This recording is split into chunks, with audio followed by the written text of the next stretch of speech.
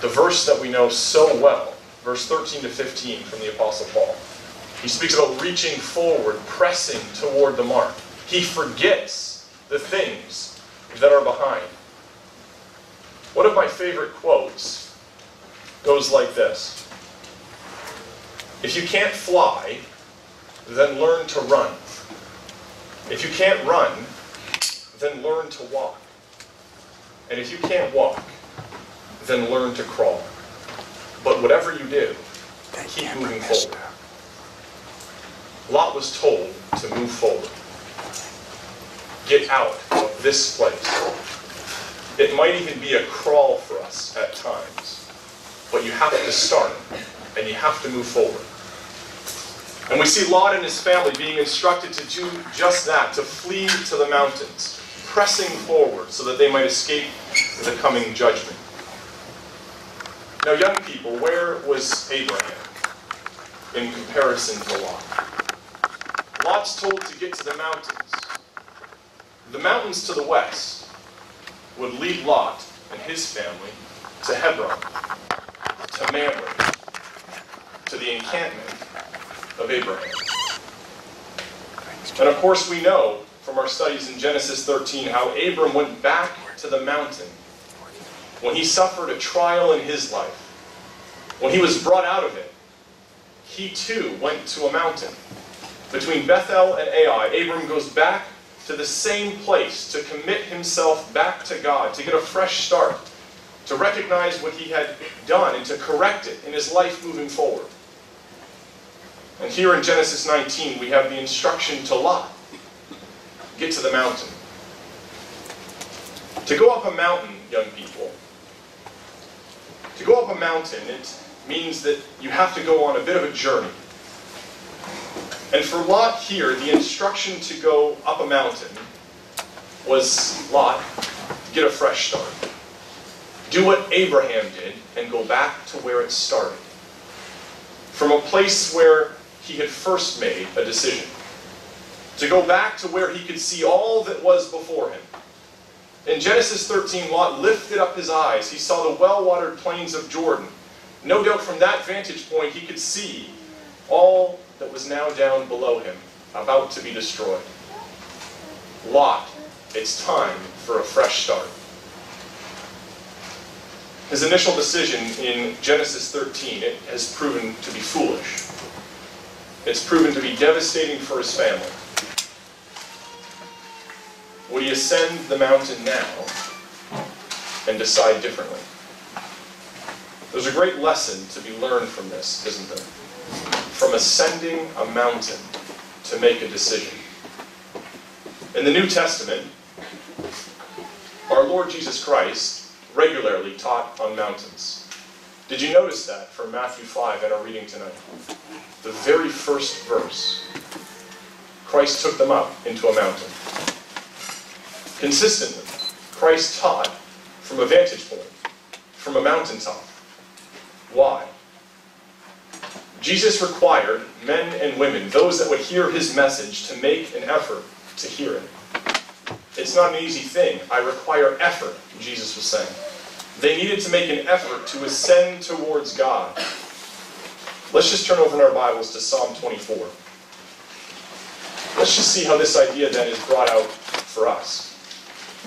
Genesis 19 has Lot being told to get to a mountain. What about you and I? Psalm 24, beginning in verse 3. Who shall ascend into the hill of the Lord? Or who will stand in his holy place? He that hath clean hands and a pure heart, who hath not lifted up his soul unto vanity, nor sworn deceitfully, he shall receive the blessing from the Lord, and righteousness from the God of his salvation. That's the question for us. We're being instructed to do the same. Who will ascend the mountain? Are we prepared to put in the effort? To go up that mountain and to learn what God would have us to do, to be more like his Son. It's an exhortation for us when we read that Lot was instructed to get to a mountaintop. Will we do the same? Will we purify our hearts? Will we exhibit the qualities that we're being asked to here in Psalm 24 to receive that blessing from God? This was an opportunity in Lot's life to rededicate himself, to assess what was before him. But the verses show that Lot had a different idea entirely. Let's just come back to Genesis 19 and pick up in verse 18. When he was instructed to escape to the mountain, this is what Lot said. Verse 18, And Lot said unto them, Oh, not so, my lord. Behold, now thy servant hath found grace in thy sight, and thou hast magnified thy mercy, which thou hast showed unto me in saving my life. And I cannot escape to the mountain, lest some evil take me, and I die. Behold, now this city is near, to flee unto, and it is a little one. O let me escape thither. Is it not a little one? And my soul shall live. Here was God providing means for preserving Lot and his family, and yet Lot is reluctant to take the journey into the mountain. And in verse 20, it seems as though Lot correlates the size of the city that he wanted to flee to the morality of that city.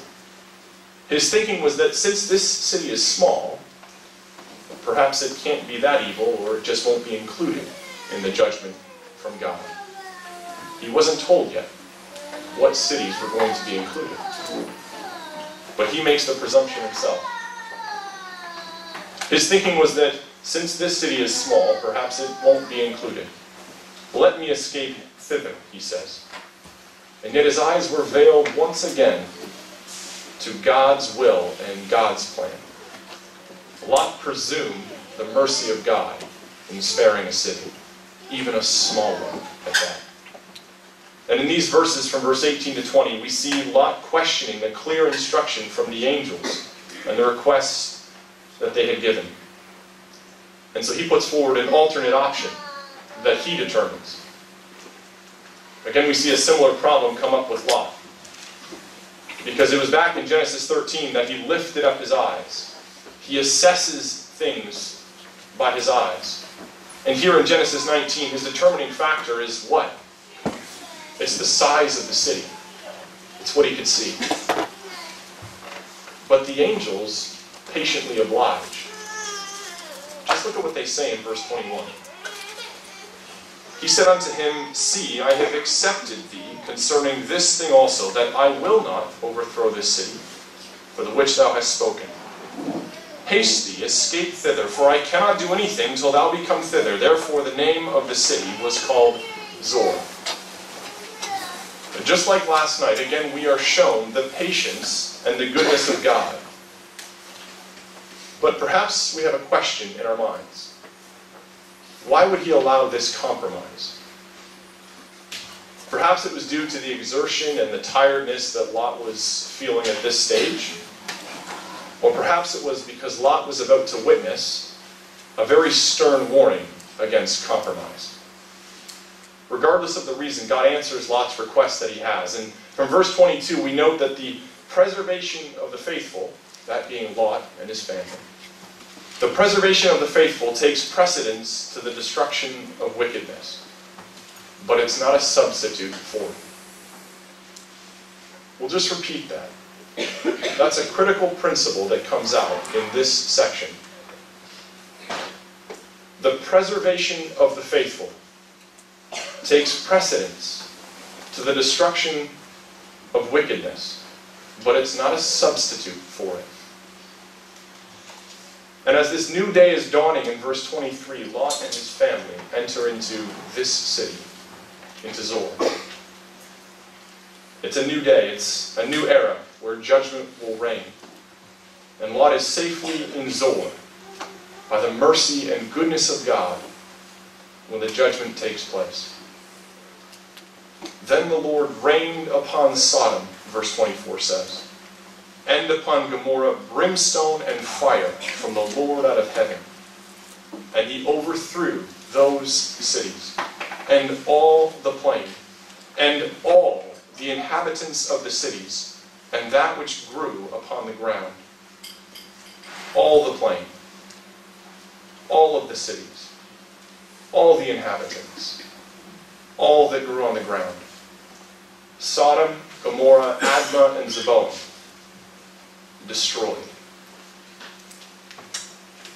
Young people, it was all that Lot had fallen for in Genesis 13. All of that plain that he lifted up his eyes and saw, all of it is gone. This was what Lot had chosen, and in one day, in an action by God, gone. For his pursuit of these things, Lot ended up losing everything. What was once so attractive to him, the very reason that Lot had left Abraham, no longer there. It's gone. We have to stop and consider the point that's being driven home. Because it's going to be the same for each of us when Christ returns. All of the present attractions that this world can offer to us, all of it will be gone. We know that where our treasure is, there will our heart be also. And our instruction is to lay up treasure in heaven, where neither moth nor rust doth corrupt. We know that this will happen. And so the question is, where is our treasure? Well, we wish we didn't have to read the next verse in Genesis 19. Because the next verse is the bookend to this episode in Sodom. And it represents yet another family tragedy for Lot. But his wife looked back from behind him, and she became a pillar of salt. From the very first word in verse 26, we recognize that there clearly should have been another outcome. This was not what God wanted. He is not willing that any should perish. But Lot's wife looked back. The word looked, it means to scan, to look intently. It implies that you're looking with pleasure, favor, or care. Young's literal translates this as looketh expectantly. We get the idea, don't we? In 2 Corinthians 4, there's a verse that's great to have in our margins, beside verse 26. Let's just turn there together. 2 Corinthians chapter 4.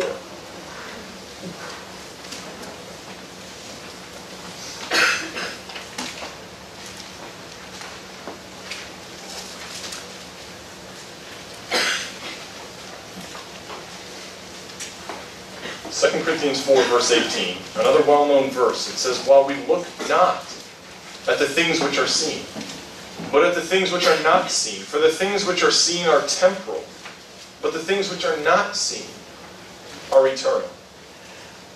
This is a verse, this is a principle that Lot's wife did not understand. She gave careful contemplation to Sodom, and that was her end.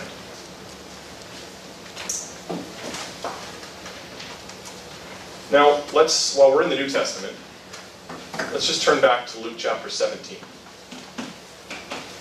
Perhaps the thought is, well, maybe she was just looking back because there was family members that were left behind. Let's not be so hard on Lot's wife. This was a mother's care for her children. She was looking back in sadness. Luke 17 clears that up for us.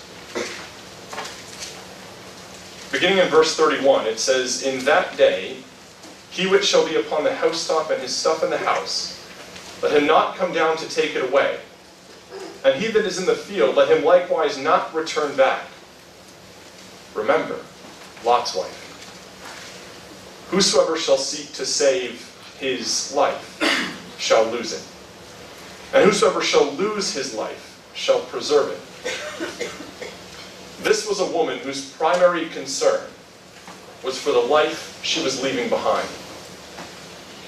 It was the way of life that she was told to walk away from, and she couldn't do it. That's the context of Luke 17:32. It's not people. It's stuff in the house. It's materialism. This wasn't a mother's care for her children. This was her love for the things that she was leaving behind. Verse 34 of Luke 17 continues. I tell you, in that night there shall be two in one bed. The one shall be taken, and the other shall be left. Two shall be grinding together. The one shall be taken, and the other left. Two shall be in the field. The one shall be taken, and the other left. And they answered and said unto him, Where, Lord? And he said unto them, Wheresoever the body is, thither will the eagles be gathered together. What's the point? What was their question? Where, Lord? Where would they be left? The one who is not taken, where will they be left? Remember, Lot's wife. Young people, the other will be left in the place that they prefer. Where they want to be is where they will be. That's where they will be when they're left behind. That's what's happened to Lot's wife in Genesis 19. She gave careful contemplation to Sodom. She looked intently. She looked with pleasure. And she was left in the place that she preferred. That's the exhortation for us in 3 simple words. Remember Lot's wife. In farming, there's a strategy called choosing a strike point. And what it means is that when you're out in the fields and you're plowing, to ensure that you're going in a straight line, you choose a strike point. You choose an object in the distance that you aim towards to keep you moving forward. And if you look back, if you lose that strike point, and you look back to admire perhaps what you've planted behind you, you start to veer off course. Lot's wife missed her strike point. She was supposed to look forward, to forget everything behind. She had no strike point. She was tempted to glance back, choosing the pleasures of sin for a season, instead of a life dedicated to her Heavenly Father. As we come back to Genesis 19 in our Bibles, we notice the other phrase that's used of Lot's wife in the verse that we've read. It said that she looked back from behind him. Young people, Lot's wife was falling behind. She was lagging behind the group. It was indicative of her true thought towards what they were doing. It hints that perhaps Lot was not aware of her true desires to stay in the city. I often think of hiking with children when I read that phrase. That she looked back from behind him, how she lagged behind the group. When you go hiking with children, they are usually good for the first 100 feet. And then they get bored and they start looking down at their feet and they start dragging their heels and they quickly lag behind. And if you don't look back to find them, oftentimes they're left behind somewhere, off in a bush, trying to chase a rock in a stream or something like that. But this is what we know from Lot's wife. She may have been out of Sodom, but her heart was not. And we know from Romans 1 and verse 24 that what you desire most, God will give you. And here was Lot's wife, her desire clearly laid out before God. And it's before you and I to contemplate, to think about, and to learn from as we've read it tonight. And in this action, turning around just to gaze for just a moment at the city they were told to leave, she becomes a pillar of salt. The word for salt, it actually means a powder. as easily pulverized and dissolved. And we think of the words of Daniel 2 and verse 34, where we read of the stone that was cut without hands that strikes the image and breaks it into pieces. And that word for break in Daniel 2, it means to crush or to beat into a powder. Well, what connects these two references? What connects Daniel 2 with Genesis 19? It's God not just destroying a place. It's God destroying a mindset, a way of thinking. City dwellers. Here was Lot's wife representing this mentality, this way of thinking, this way of life in opposition to God. Salt, we know, it's a preservative.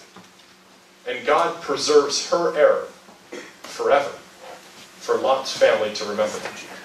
It's an experience to remember and never forget. You know, the wonderful thing about the Bible is that there's not a single picture in it. It's not a picture Bible that we have before us. And yet we know that the Bible is full of pictures. You can just close your eyes and think of David and Goliath, of Deborah and Barak. The Bible is not a picture book, but it's full of pictures for us.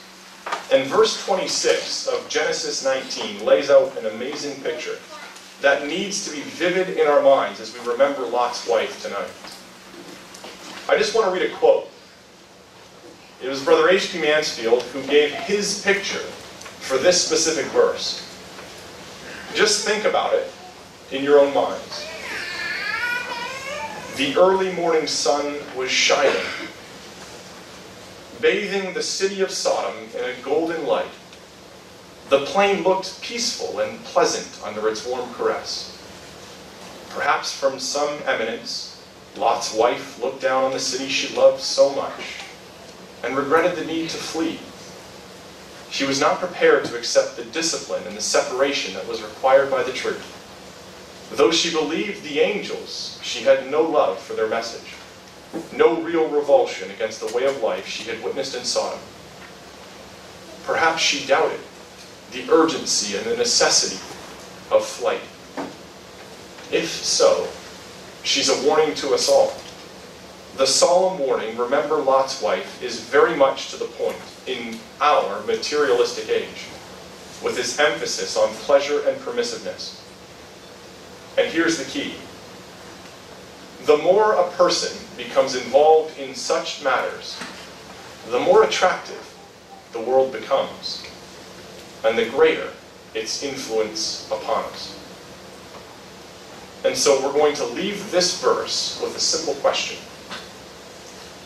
What activities are we involved in that may make the world more attractive to us? In our lives, what has the greatest influence on us? Are we watchers of the world, or are we followers of the Word? Well, we stated last night how Genesis 19 is a chapter that offers many contrasts to us. And we looked at the contrasting lives of Lot and Abraham that were presented to us in Genesis 18 and then Genesis 19. Well, let's consider the contrasting wives, Sarah and Lot's wife. What we notice is that it was two very different lives that they lived. We see from the very beginning that Sarah was content with the living situation that they were in, to be strangers and pilgrims.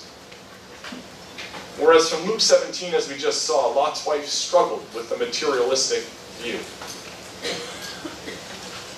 We know from Genesis 18, when the angels come to visit, Sarah helps to prepare a meal. She helped Abraham in the labors that were required.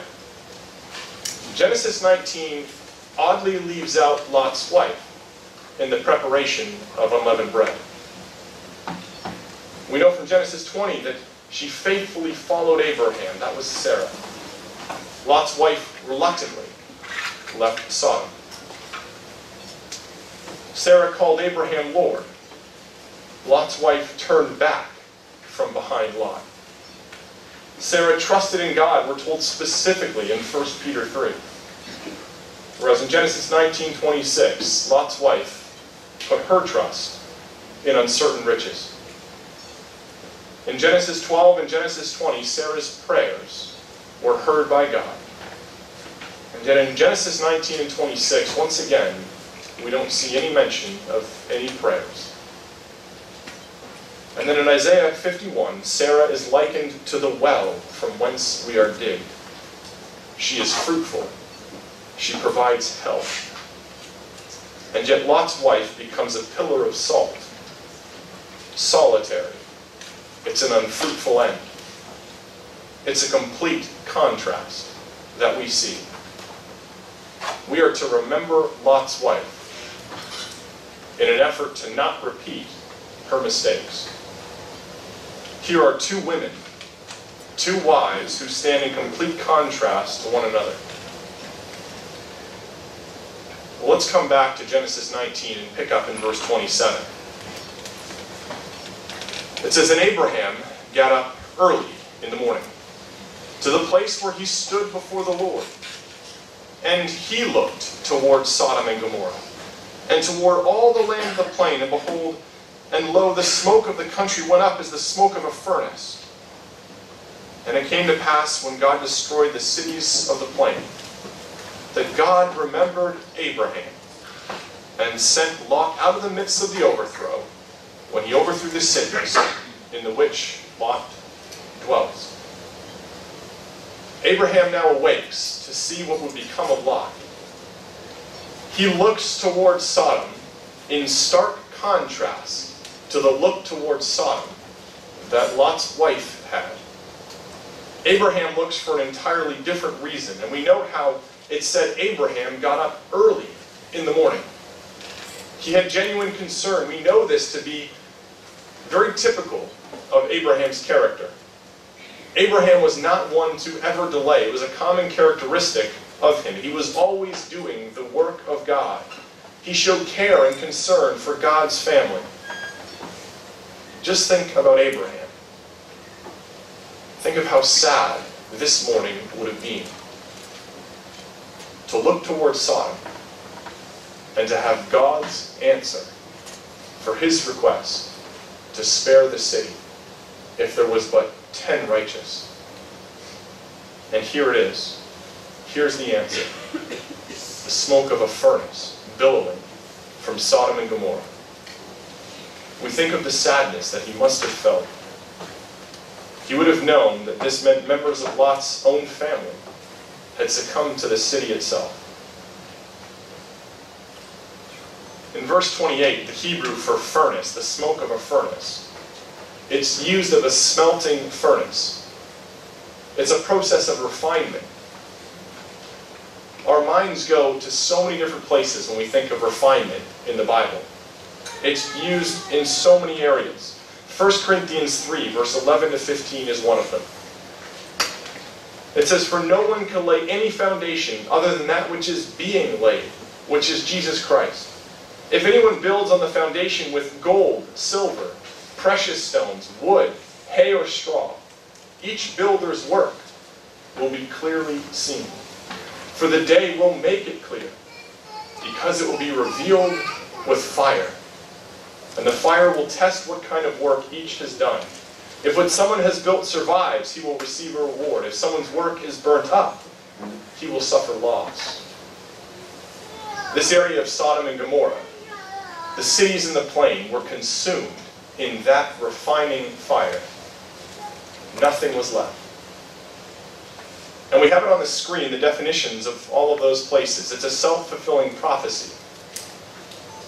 We see in this destruction the prominence and the beauty of the earthly has now become a scorched heap. God's using the names of these cities against themselves. And yet we read in verse 29 that amidst God's judgment on these cities, God remembered Abraham. It's the same language that was used in Genesis 8 and verse 1 when God remembered Noah. For so long he was in that ark alone with just his family. a boat just floating on the water. Silence. But God remembered Noah. And God remembered Abraham. Young people, God always remembers. For some it might be days, like it was for Noah. For some it might be years, like it was for Abraham and Sarah. 25 years between a promise and a son.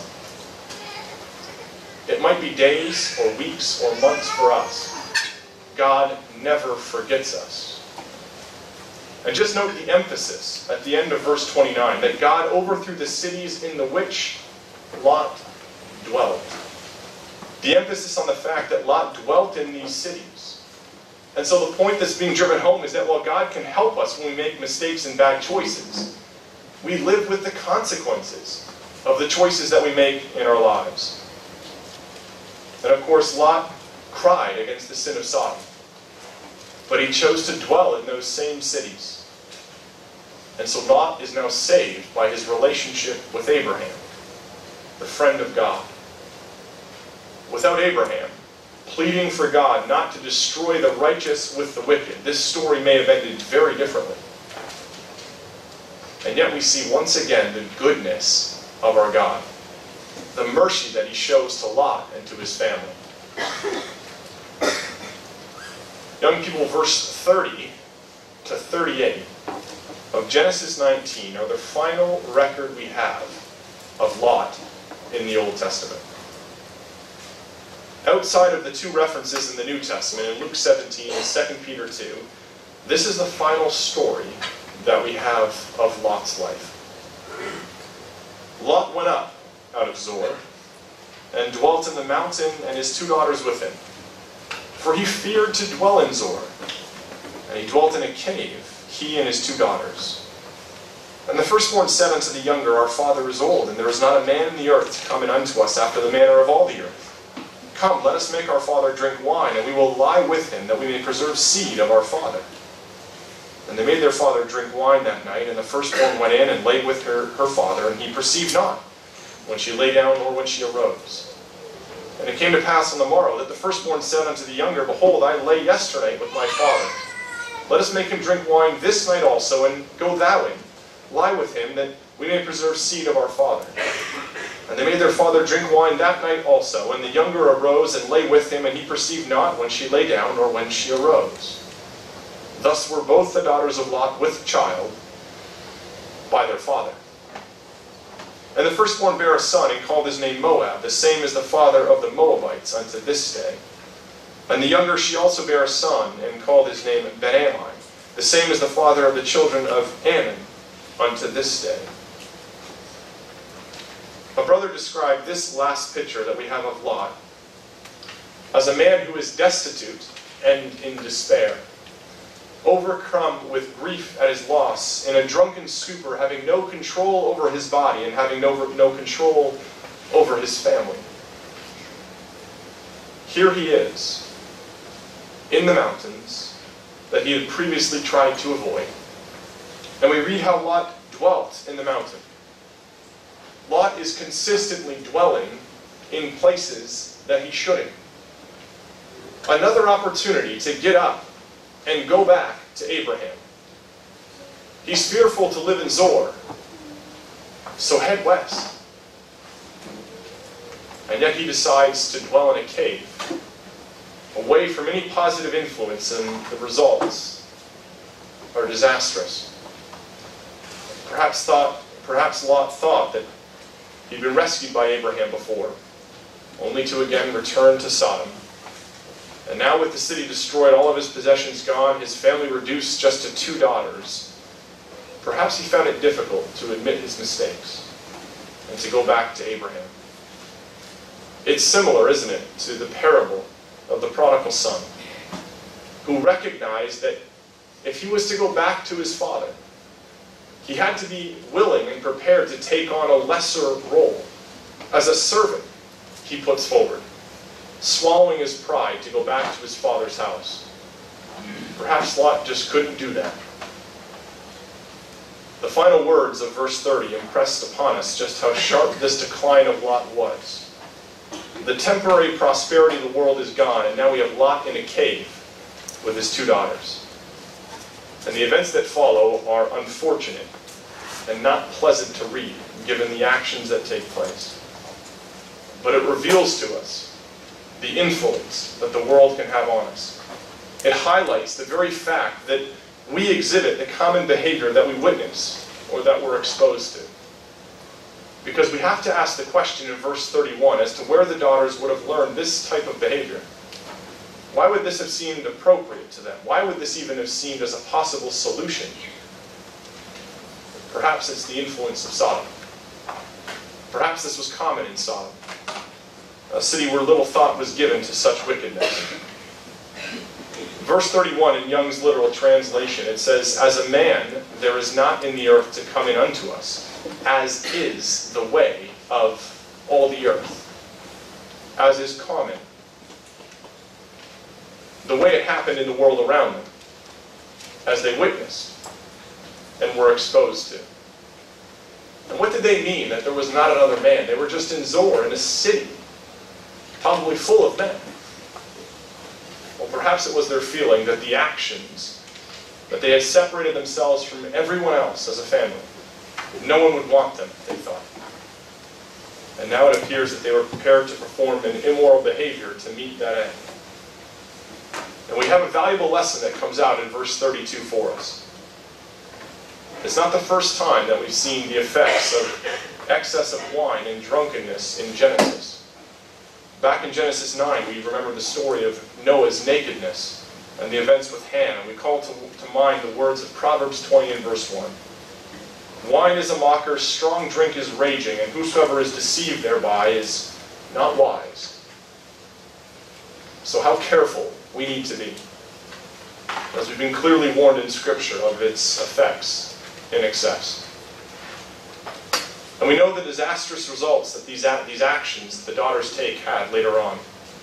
How both the Moabites and the Ammonites bothered Abraham's descendants, a thorn in the flesh throughout history. And in Deuteronomy 23, these 2 nations are banned from Abraham's family. It's a sad endnote to what's left of Lot's family. And it started with a single decision to take his family towards Sodom. And the picture we have of Lot portrayed in these verses is the last one we have of him in all of the Old Testament. He's drunk, he's helpless, he's fearful, and he's alone. With Abraham, Lot had been prosperous, he'd been honored, he'd been in the company with Abraham and with Sarah and their family. It's clearly shown the consequences of Lot's choices. Pardon the image quality, but I love the picture that this gives for us. Because perhaps this is what it was like in Lot's mind. And perhaps it's not different in our own mind. Lot had a plan in Genesis 13. Perhaps he saw the well-watered plains and he thought life would be easier, less stressful than a wanderer's way of living. And his plan began to take shape. But God's plan may be drastically different than what we think. An easier life, young people, does not mean a better spiritual life. And we take comfort knowing that God will not give us more than we can bear. He will always provide a way of escape. But on that path, the decisions we make will have consequences if they're not in line with God. And we see that clearly in the life of Lot. So what are the exhortations for us from these verses in Genesis 19? Young people, we need to willingly cooperate with God as He works to deliver us from evil. It's interesting, isn't it? We can study a character like Lot. We can be in awe of the ability of God to save him from such a trial. But we ourselves won't turn to Him when we're in trouble. God knows how to deliver the godly out of trial. And whatever we might think, our safety is in the company of our ecclesias, our CYCs, with other young people at youth conferences. It's around the study of the Word of God. We need to ask ourselves the question, are we watchers of the Word, or are we followers of the world? Lot's wife tried to secure the present that was before her, and she ended up losing the future. We alluded to Romans 1, verse 24, the principle that what we desire most, God will give us. So what is it that you desire? Be careful what you choose. For Lot's wife, she chose wrong. And she is set out as an example for eternity of what not to do, of what it means to lose out on an opportunity for eternal life. What a disaster that would be. To know that a simple glance, a simple moment in our life, made us miss an opportunity at eternal life. We think of the instruction of Luke 17. 3 simple words. Remember Lot's wife. Where will they be left? In the place they prefer. So young people, what's your preference? Do you really want to be here? Or is there somewhere else that you prefer? Do you really want to read the Word of God? Or is there something else that occupies your mind? Do you want the kingdom? Or is there somewhere else you'd rather be? And lastly, let's remember that we will exhibit the common behavior that we witness and that we are exposed to. We need to be careful as to what we are exposed to. Whatever the decision, we may have to suffer the consequences. When it comes to this, there's a quote that highlights just how tough on ourselves we need to be in our lives now. Be kindly and forbearing to everybody but yourself. Be merciless with yourself. Judge yourself by the highest standard. Allow no excuse for your own deficiency. Ever afflict your soul and press higher. There are many lessons to take away from Genesis 19. We need to learn from Lot. We need to remember Lot's wife, and of course we need to pray for the grace of our God to lead us to salvation in the day of judgment soon to come on this earth. But we can't end here, can we? We can't leave Lot just yet.